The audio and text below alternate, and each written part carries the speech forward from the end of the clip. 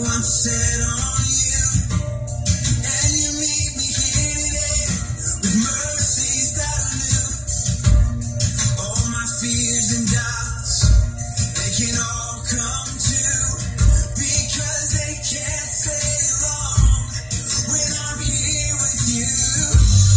It's a new horizon, and I'm set on you, and you meet me here with mercies that are new. Yeah, my fears and doubts, they can all come true, because they can't stay long when I believe you are the way,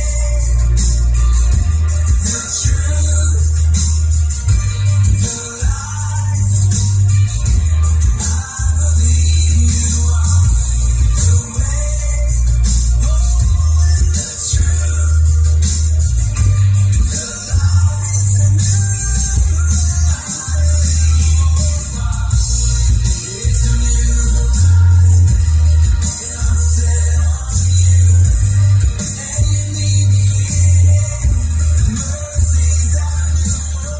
Yeah, all my fears and doubts, they can all come true, because they can't stay long when I'm with you. The way, the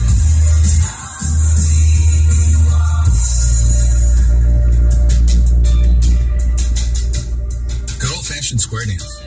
Right? All right, guys. Good morning. It was quite the introduction, huh? My chat today, my car chat, is about praising and worshiping, and I have confession. Lately, my car, as you can see by my car chats, my car has been also my praise and worship time.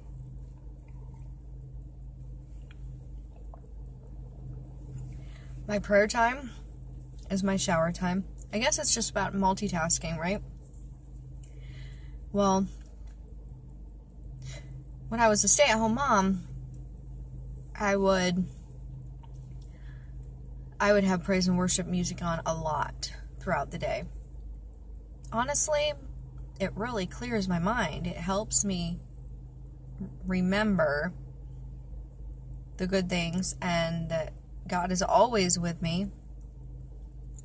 Even when I'm feeling lonely, even when I'm feeling guilty, even when I'm feeling, the lowest of low. He's not leaving me.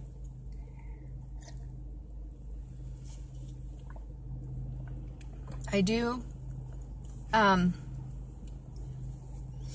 to turn it on still at the house, but when I'm not there as much, I only work 3 days a week, but it does. When you've been a stay-at-home mom, you've been home for almost 20 years. I'd say 18, 19 years. And you're like used to being what, new stay-at-home moms feel like, stuck in the house, or just kind of almost lonely when your kids are real little, because as much as you love them, you still kind of want that adult conversation. Well, my chat today is about, you've always got somebody with you, and that's God. And I don't know what your feeling is, or what your religion is, or however you want to, word it or name it, but I have a relationship with Jesus, and so I know that I can talk to him anytime. I can pray to him. I can sing to him. Some days I don't do so much speaking, and that's honestly a good thing, and I probably don't have those days near enough, Usually it's me venting or asking or even thinking. You know, there's just a lot of things that I have to say. Some days you just need to listen. And some days when I go to work, those are my days where, some days I'm blaring the music. And then other days I am just sitting in silence, which used to scare the crap out of me. Because, I mean, I had my first child when I was in high school. I got married in high school, so we ended up having our baby in high school also. And, we got together early. I mean, I went from my parents to my husband to having kids, all, you know, right there. We bought our first house that same year. So, and then, you know, 2 years later, I was, you know, birthing another baby. So, and then 2 years later, I birthed another baby. And it just kind of went on from there. But, I don't know what quiet is, or I didn't very much. I guess you go through seasons, and that's kind of my point here, is we go through seasons, and sometimes, and it's not going to last forever, when you feel lonely, just know that you're not alone. Know that you have someone, even in your hard times, to praise. You should be thankful every day. Every day I open my eyes, I'm thankful. And do I automatically open my eyes? Thanks, God, for opening my eyes. Thank you for that alarm that just went off. No, I'm not really, I guess, not that grateful. This morning was really hard to wake up. We had a swim meet last night, and so we didn't get out of there until very late. And when you have 5 children, to get home and unwind, because that's what happened when I got home last night. Me and my husband were wiped out. And the kids were just wound up. I mean, it's 11:30 at night, and my 5-year-old's telling me she's hungry. And I'm just thinking, I have to go to work tomorrow. So, you know, and you don't want to overfeed your kids at 11:30 at night. So you're trying to figure out what's a quick snack so that she can feel fulfilled, but not put her to bed without anything, because then she's going to have a hard time sleeping too. So just a little something. And then at that point, I make sure they go to the bathroom too. I mean, she's 5, so she hasn't had an accident in a long time. But you just never know. I mean, parenting, right? But anyways, it was hard to get up this morning because we got to bed so late last night. And thankfully, the rest of them do not have anything to do this morning, so they get to sleep in a little bit. But, and then they were all asleep when I left. And, so now that I'm at work, or at my job, I, just wanted to chit-chat about that. But anyway, so yeah, you go through some challenging seasons, and you have to understand that no matter what season you're in, it's a season. So therefore, there is an end to it. I mean, even if you're in Montana, there is an end to the snow. Now, end probably is a big word for Montana, because it's not going to be long before you get snow again, kind of thing. But you go through seasons, and seasons are just that. They come and go. And so when my little ones were little, we did play a lot of praise and worship, but honestly, I didn't get a lot of alone time with God. And so it was challenging, but I got through that.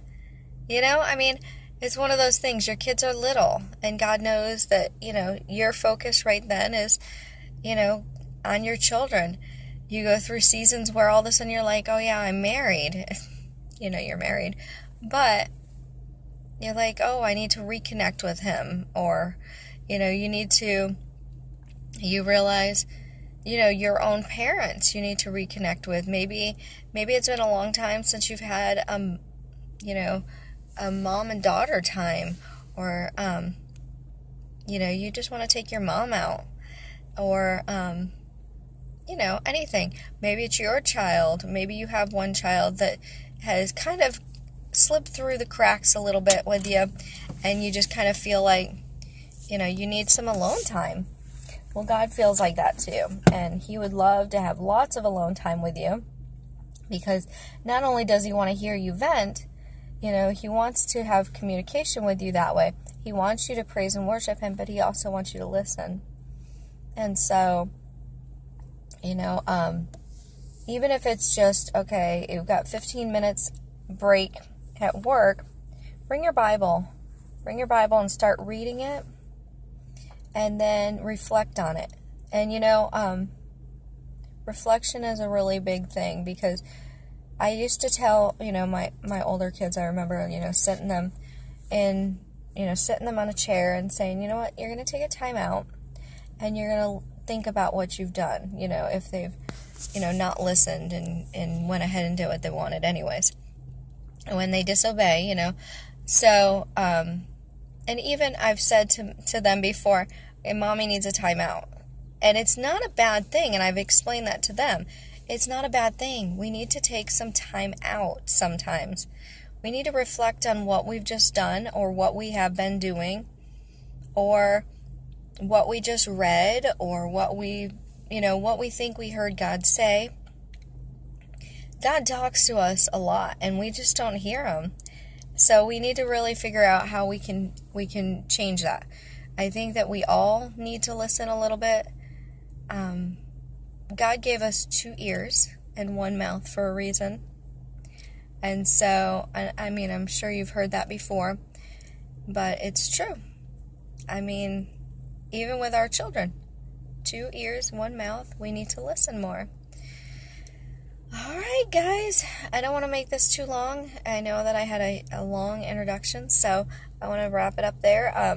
All of my little car chats I have on my channel, I'm really hoping to go through each one and kind of stretch what I've said and kind of go in more detail of what I've said. But these are just literally car chats, so it's not going to be extremely detailed. It's just whatever's on my mind that day, and I hope that I connect with somebody in that way. I'm not a professional. I'm not a some kind of